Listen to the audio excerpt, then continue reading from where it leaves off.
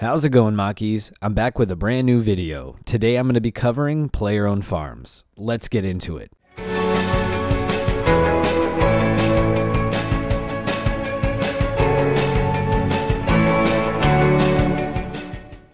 Welcome back. If you're new here, you can find timestamps for everything that I will talk about in the description box below. On screen you can find an overview of this guide. Feel free to skip around to the sections that interest you. First, let's talk about some of the things that player-owned farms has to offer. Player-owned farms is a slightly passive extension to the farming skill. It provides some PVM and skilling perks, and if done correctly it can generate a sizable profit. The XP that you get from managing the farm is also top tier if you're interested in farming experience. Speaking of profit, when your farm is fully operational, it will be really easy for you to start pulling in 8 to 15 mil per day. Now let's go over some of the basics. Player-owned farms will grow as you gather enough bean currency to purchase pen deeds for open slots on your farm. Each pen can hold a different set of animals and requires a different construction level to build and farming level to purchase. The farmer's market is broken up into 3 different tabs, and it is here where you'll be able to purchase upgrades for your farm and a slew of pets and miscellaneous upgrades. The pets that are available to you can be obtained through combat, skilling, or purchasing from other players. More on that later.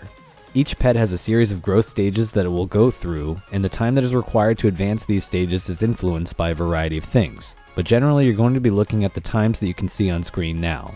When deciding what pets you want on your farm, you'll have to consider the cost to obtain, any benefits they offer, the skill level required, and the sale prices if you are interested in advancing your farm. I'm going to be covering this in the last section of the guide, but it's generally beneficial to pull your pets out of their pens when they reach the adolescent stage if you want to maximize your bean profit. Each pet requires a specific set of food.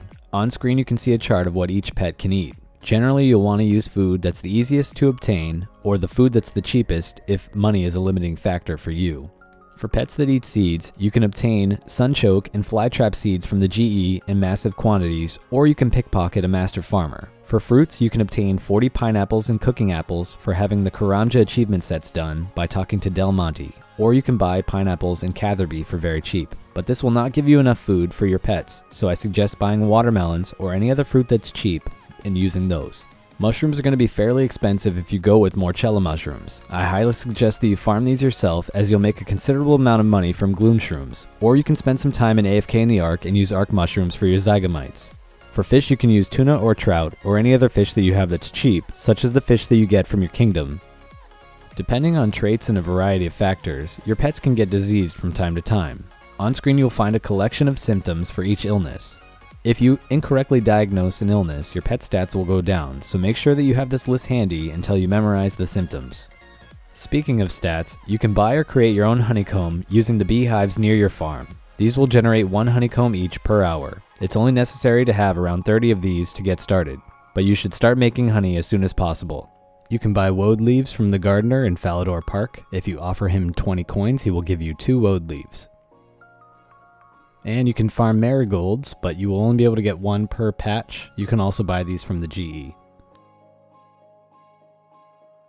Before you can collect the honeycomb, you'll need insect repellent, and you can get this east of the Catherby lodestone on a table inside a house.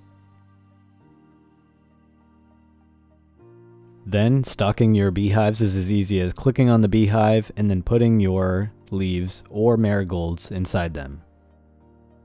When you have your honeycomb, you can hop inside one of your pens, check your health and happiness of your pets, and then use the corresponding honeycomb on the pet to boost it by 10%.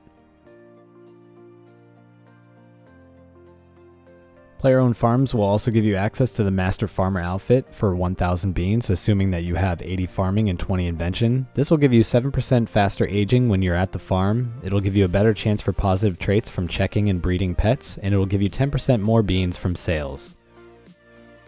With the basics out of the way, let's talk about breeding. Breeding time and success is influenced by a variety of things, including traits and perks, but there is an average time that it will take to have 2 animals breed. On screen you can find the average time that it will take to breed 2 pets inside a pen. There are a lot of traits that can positively influence our chances of breeding. The first thing that we want to go for is the Like Rabbits Tier 2 perk, which will increase your chances of breeding by 10%. I'll cover how to get that in the last part of this guide. The fortunate, unlucky for some, and lucky perks will boost your bean sales. Genetic mutation and instability will boost your chances of getting multiple traits on an offspring. Good breeding will give you a chance of getting a different breed from your parent. Studly and virile will increase your breeding chances. And radiant, glistening, and sparkling will increase your chances of getting a shiny pet.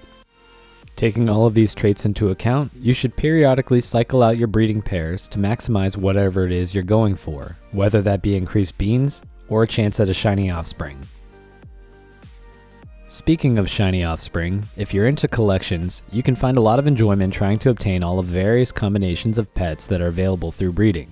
Each individual pet has a shiny version that can only be obtained through luck from breeding. Now that we've covered the basics, let's finally talk about how to maximize the farm and set it up for some big gains. Step 1. Complete the tutorial and claim your extra beans. Buy 12 bunnies on World 2 and sell them to MyFi for 170 beans. Do this daily when you're just starting out. Place 2 bunnies in a small pen and start making happiness and health honey.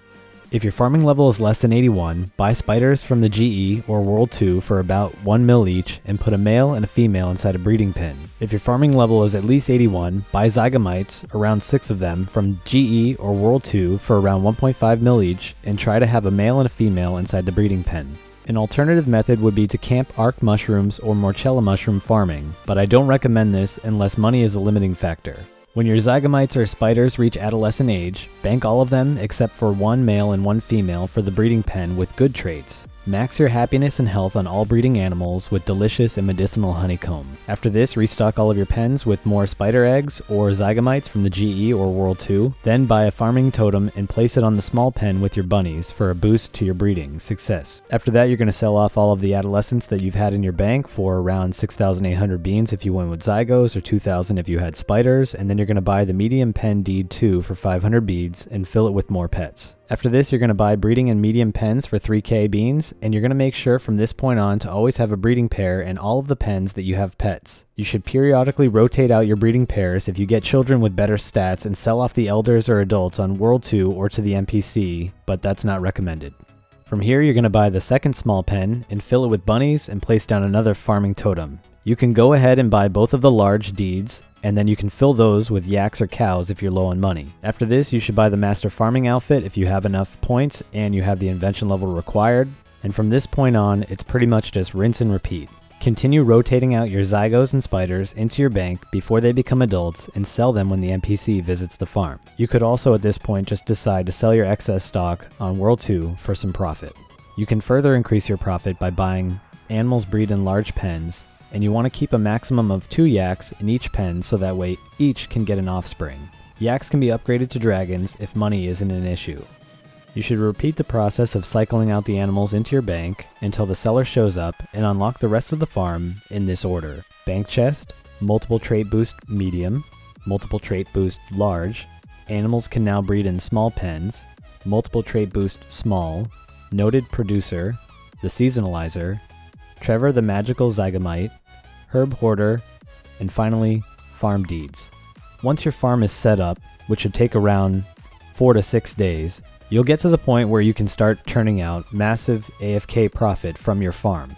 Inside your small pen, you will have 2 rabbits and the totems for the increased breeding success chance. You could alternatively have chinchampas in these, but I don't recommend that as you'll be sacrificing 10% breeding success, which is definitely needed on some of these pens. Both of your medium pens will have 3 to 4 zygomites depending on how you are going about turning your profit. If you're going for profit from breeding, you should have no more than 3 zygomites inside your pens at any time. That way you have an empty slot for a child to be born. If you're going for profit through child rearing, you should have 4 zygomites in each pen and sell those on World 2 when they reach adolescent age. Your large pens are pretty straightforward. You're going to have 2 yaks or dragons in each of the large pens, and you're going to sell the children on World 2 for profit. There's plenty of ways to go about this, but this is definitely one way that you can get some nice passive income. I hope you guys are really enjoying Play Your Own Farms. I'm personally using this to help get 99 farming on my ult, along with covering bonds on both my characters. I plan on going for the Farming Deeds title on my main and treating it as a long-term goal, like the Portmaster title. Let me know how much progress you've made in the comments below. Until next time, Taki out.